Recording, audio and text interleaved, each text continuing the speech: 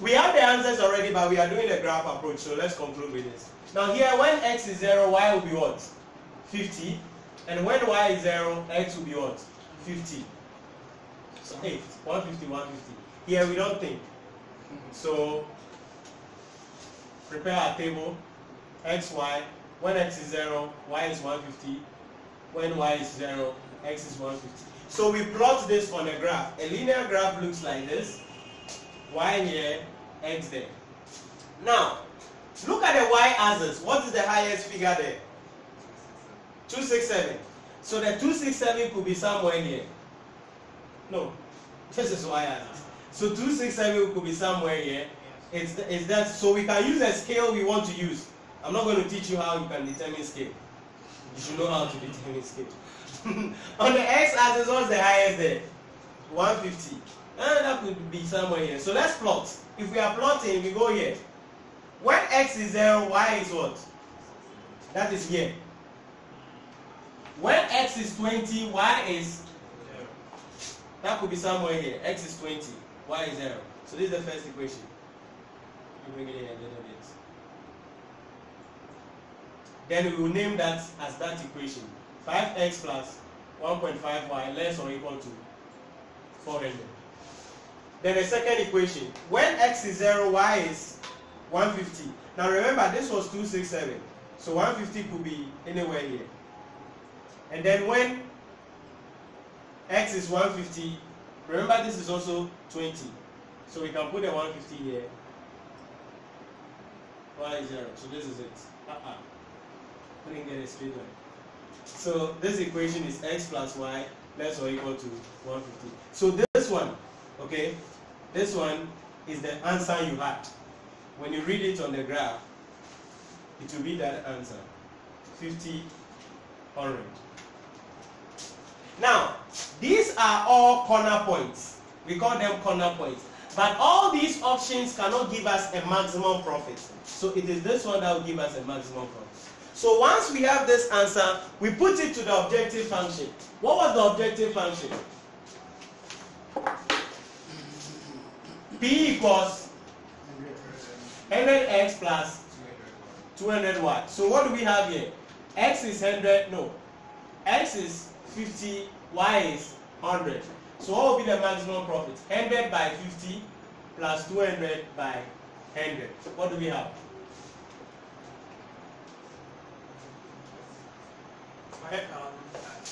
5,000 plus 20,000. So that will be 25,000. This is the answer to the question. If we are doing linear program. So under linear programming, this is the schedule that's going to be. And if the examiner brings the question in such a way that you have to draw, you request for a graph book, and you sketch this on the graph, because you will mark it. But when you sketch it on the graph, the meeting point, don't worry, just punch the thing simultaneously, you get the answer and go and put it there, and you will use it. But you will mark the graph, just to see if you can do graphical representation. So that is the idea about linear programming. Any question?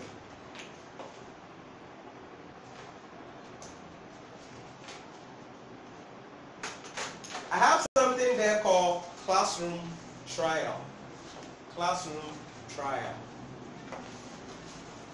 So I'm just giving you 5 minutes. Write out the constraints and the profit function, and let me see, of the classroom trial. Let me see what you do. So write the objective function, and also write the constraints and the non-negativity, and let's see what you get. Have you seen classroom trial on page 4?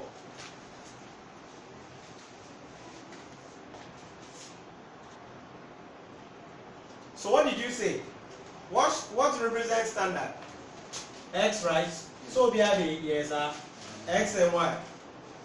So we will have 2x. We will bring the objective function. What is the objective function? Contribution. And contribution should be equal to 6x plus 9y.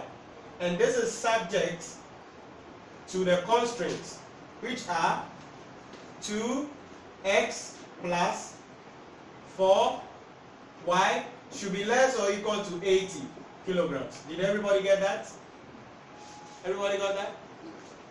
Then labor, 5x plus 6y less or equal to, how many labor hours are available? 180 hours. Then the demand for the executive, y should be equal to 10. That's a constraint. We need to bring it. Then we bring the non-negativity constraints. When you examine a bema kill, since I have been said,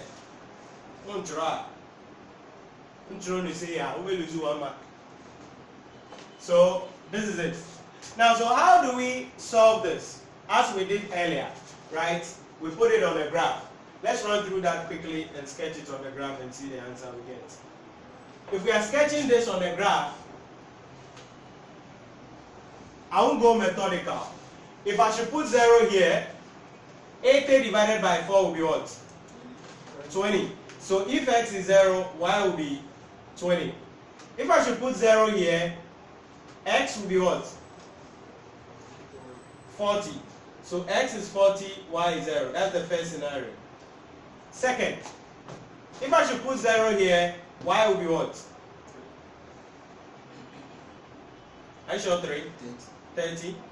Then if I should put 0 here, can 180 divide 5? Yes. Or it will be how much? 36. 36. So that's the second scenario. Then we're going to put this on the graph. So if you check the y-axis, what's the highest?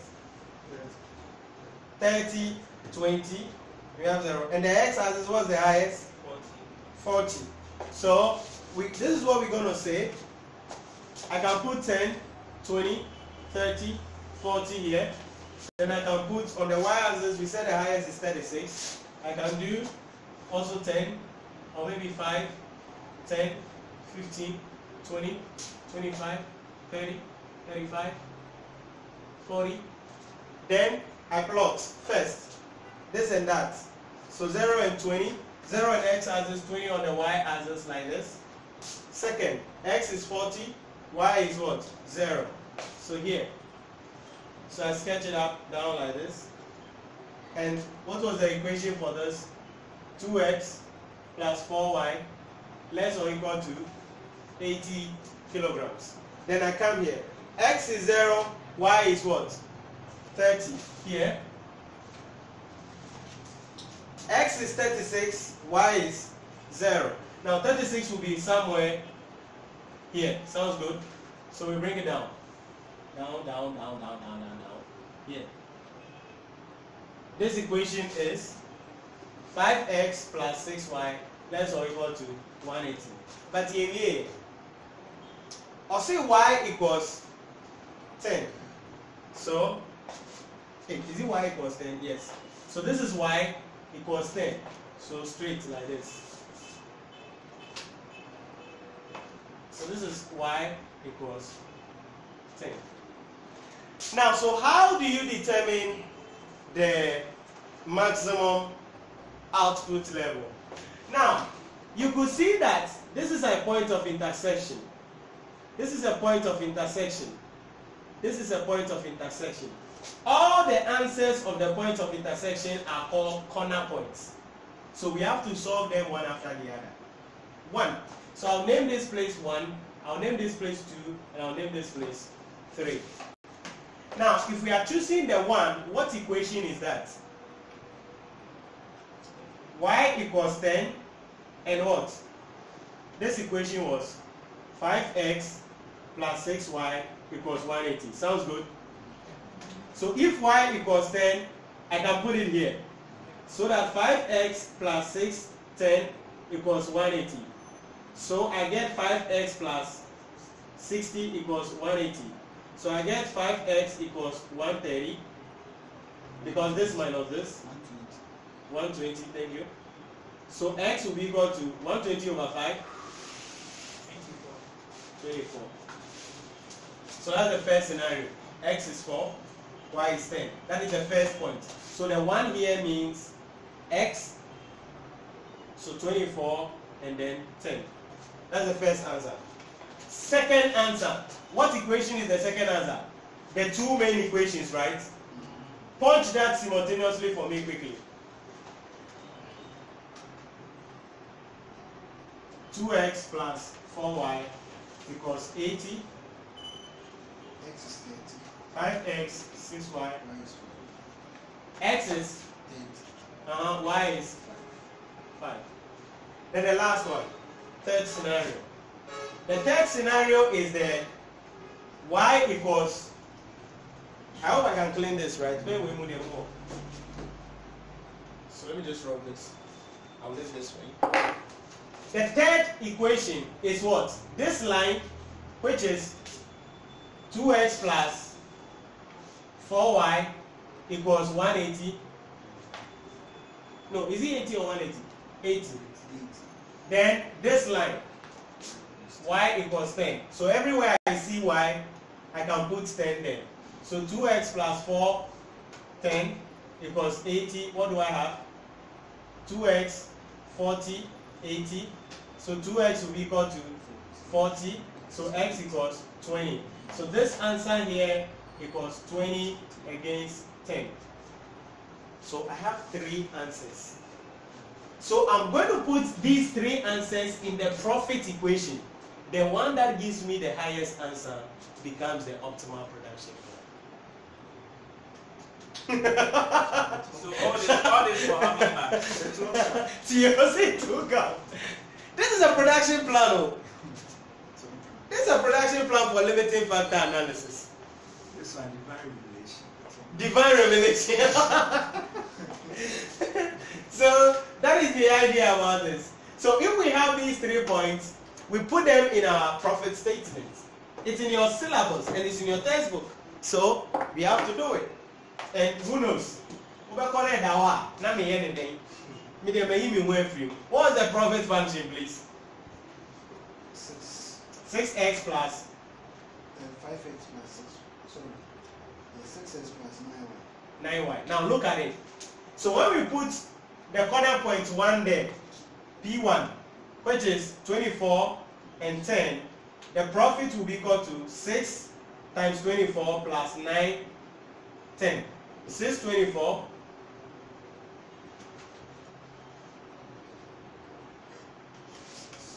6 by 24. 144 plus 90. 234. So that's $234 for that corner point. Corner point 2. What do we have? 30 and 5. What will be the profit? 6 by 30, 9 by 5. So 630, 180, 95, 45. 180 plus 45, 225. Third, P3, 20 and 10. So profit will be equal to 6 by 20 plus 9 by 10. So 620, 120, 910, 90. What do we have?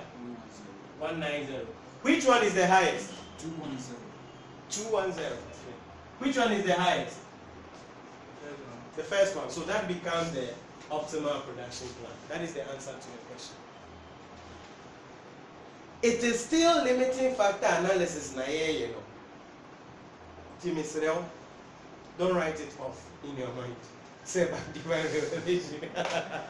I know the workload is involving, and that is one of the things about management accounting. It's involving, but the understanding is very important to me. Understanding is very important.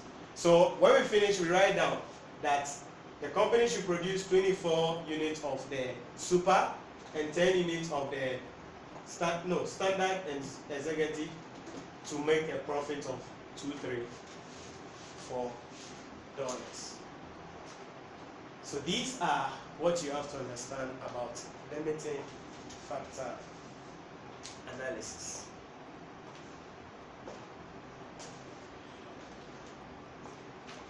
And so, God willing, next week make sure you try your hands on those questions that I gave you. God willing, next week we will start with cost volume analysis. And I will see you in the next class. So if there are any questions, put them in the comment box. I'm going to answer all your questions in the comments. So you put them in the comment box and I can cover them in another video.